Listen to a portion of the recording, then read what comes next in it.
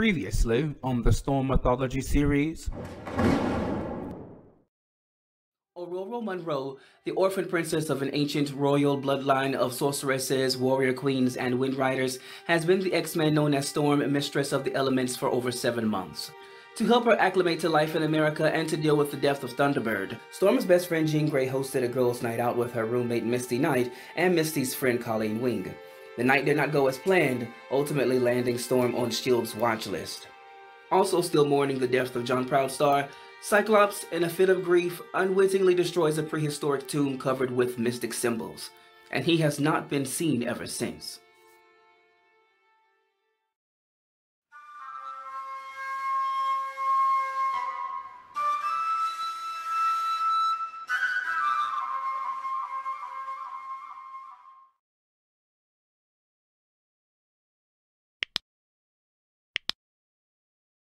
After the ethereal being known as Gaia inhabited the earth and brought life to the planet by mating with the demiurge and then filling the planet with magical energies. After giving life to her siblings, the elder gods, Set, Chthon, and Oshter. After the lingering magical energies of Gaia and the demiurge continued to rapidly produce a multitude of other magical beings. After their godly civil war, to escape the wrath of Gaia's most powerful child, the demigorg, the elder god Chthon weaved a spell, allowing him to escape from the earth to another dimension. Once there, however, Chthon found himself somehow trapped in this new realm. Over time, to satiate the elder god's need of worshippers, Chthon sired the Nagari demons and populated the realm to its brink. And to rule over his demon spawn, Chthon created his most powerful child, the demon lord Kierrok, the devourer of souls. And after a millennium amongst the stars and the astral plane, Oshter returned to this realm and was rechristened and worshipped by early man as the bird goddess. Eventually, Kierrok and his Nagari brethren returned to this dimension and ruled the earth. Their reign was one of terror. Kierrok and the Nagari treated humans as their slaves and their prey. And after centuries of torment and being fed upon, for a time, mankind was collectively mad.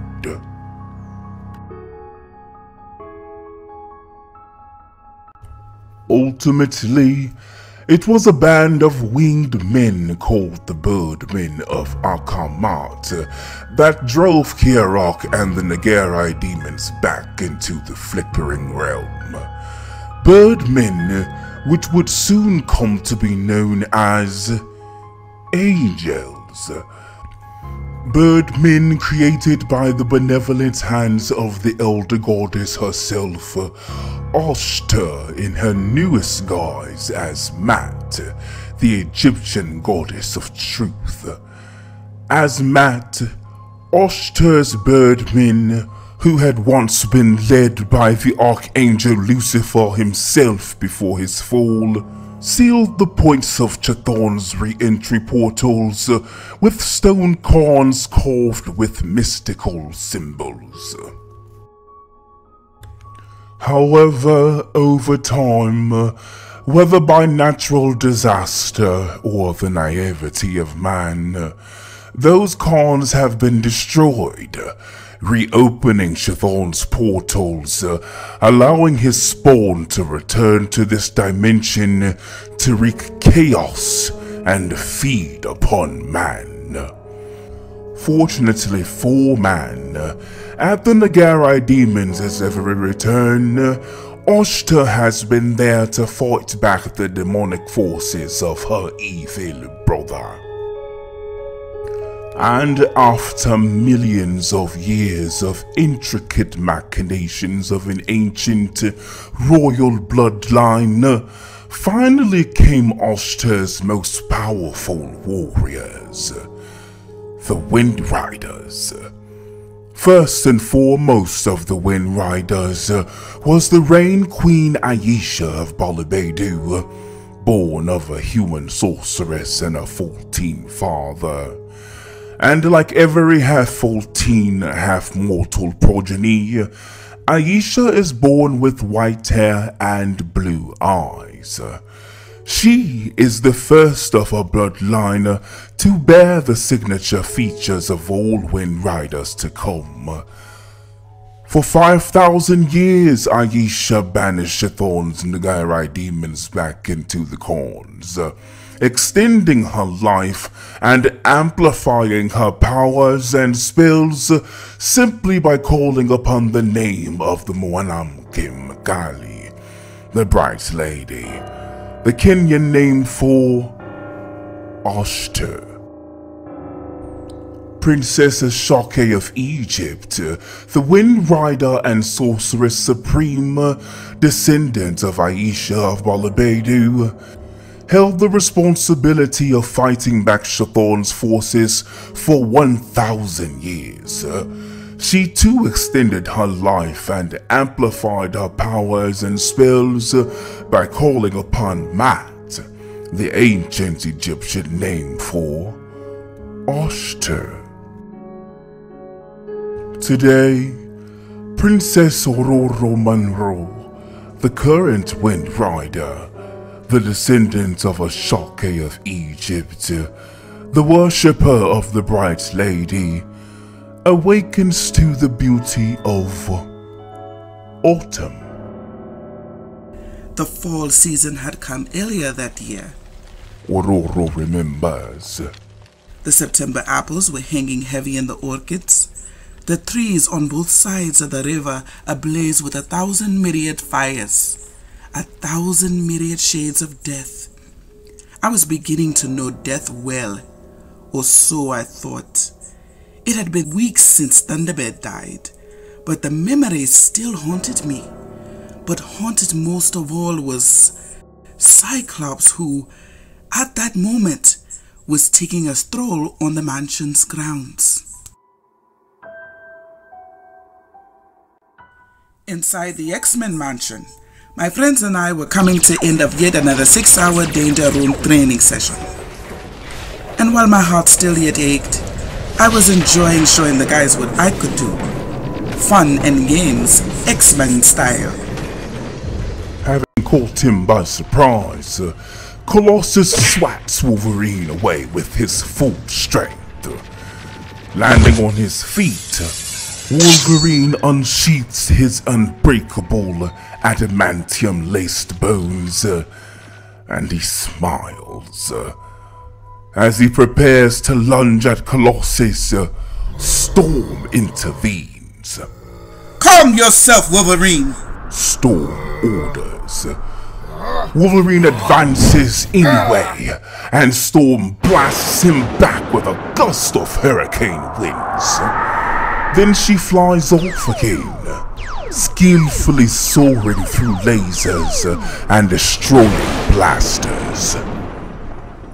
Observing the morning's training in Cyclops' absence, Professor Charles Xavier and longtime friend Sean Cassidy discuss Xavier's unusually fatigued disposition. Yes, Sean. I am tired. Xavier responds to his old friend. These last few weeks have not been pleasant ones. I have not slept well in almost a week. Otherwise, I have been busy using my resources and connections to keep S.H.I.E.L.D. off Storm's trail. But it's Scott I'm worried about. Xavier confides. Thunderbird's death has us all a little down. And although he's trying not to show it, Thunderbird's death has affected him deeply. He's starting to brood and make mistakes. If he does not ease up on himself and relax, I don't know if Scott will be able to continue to lead this new team. Just then, the doorbell rings, reminding Professor Xavier that it is now 4 p.m., and he is expecting company. The school's new housekeeper. Sean, if you would not mind. Xavier asks. Sean rushes to the door as the doorbell continues to ring relentlessly. He opens the door and is instantly smitten by the new housekeeper, who introduces herself as Moira McTaggart. It is night now, the quiet end to a long, strenuous day. A time to relax over a good meal. A time for Storm and the X-Men to get to know their new housekeeper. And while Banshee and the others are obviously taken with the beautiful Scottish woman who tells them that she has a long history with their professor, Aurora, not so much. Professor, if you are so intent on keeping the existence of you mutants a secret from the world, Aurora inquires. If anonymity is your greatest weapon against those that hate and fear you mutants, why reveal your true natures to this housekeeper? With all due respect, that, Aurora, is my business. Xavier tells her. But rest assured that Moira can be trusted. Our secret is safe with Moira McTaggart. He says, safe unto death. He explains to Storm that Moira is a very dear friend of his. The two have been friends and colleagues since university. And as a favor for Xavier, Moira has come to look after the mansion and the X-Men while he is away on a much-needed vacation. Nonetheless, have you seen Scott anywhere? He asks Aurora.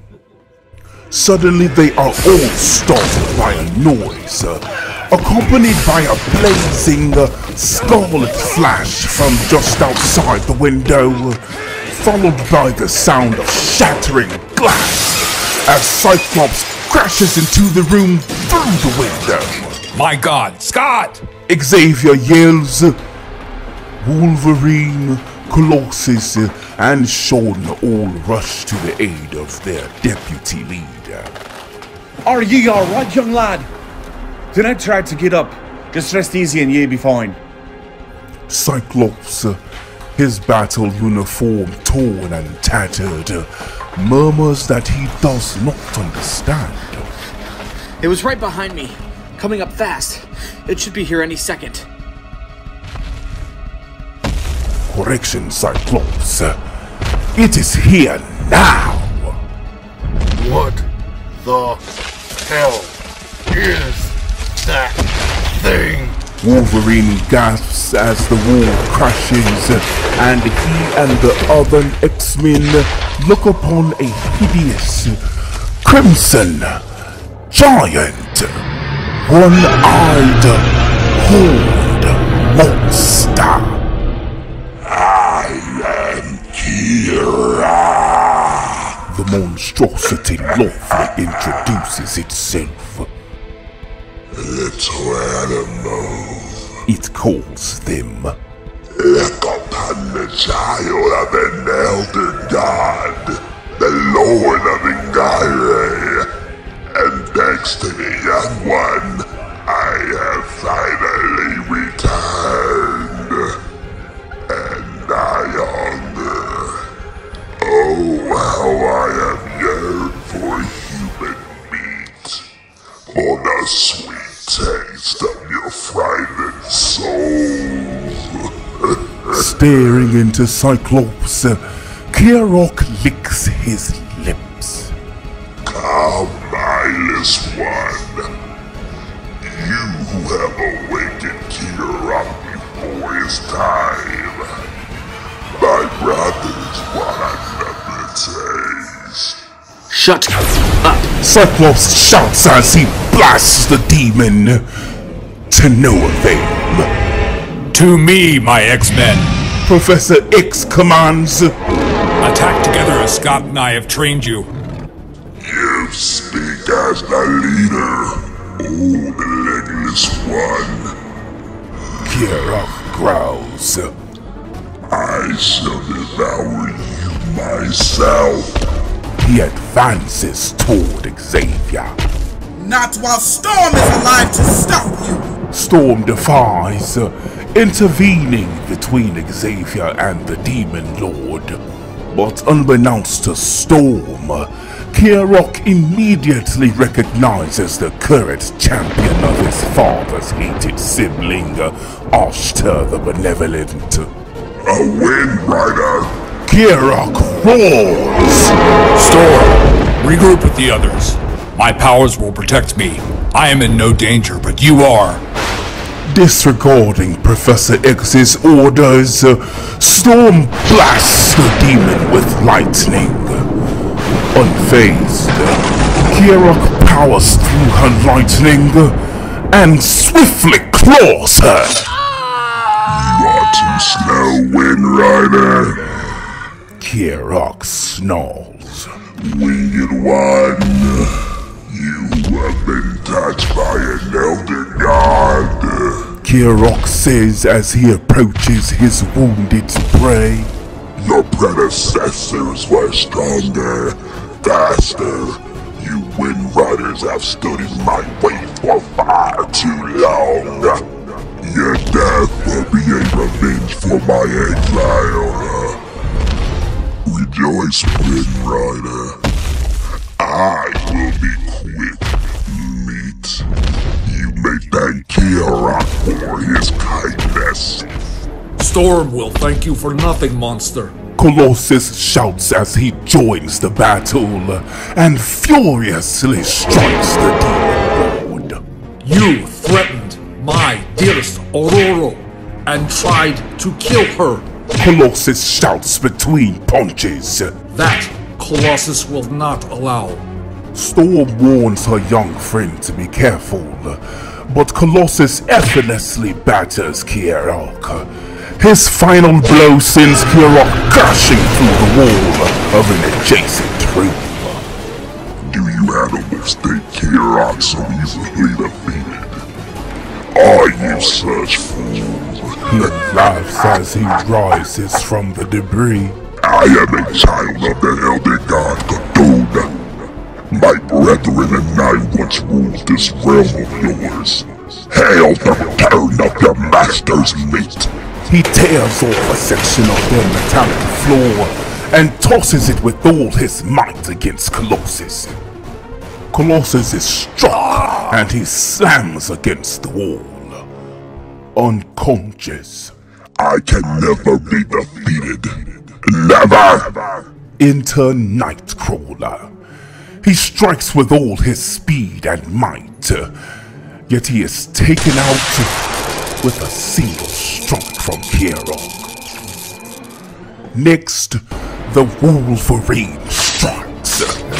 To Kierrok's surprise, Wolverine's adamantium claws hurt him. Kierrok throws Wolverine to a wall, but thanks to his healing factor, Wolverine recovers quicker than Kierrok expected. Only now, Wolverine's animal instincts have taken over, and he enters a berserker rage. He thrashes Kierrok relentlessly, until seconds later, Kierrok lay lifeless, shredded on the floor. Just behind Wolverine, Storm and the others stand silently in shock at his savagery. That is until behind Wolverine, there is a hissing sound. The sound of a swirling, supernatural energy. Kierrok.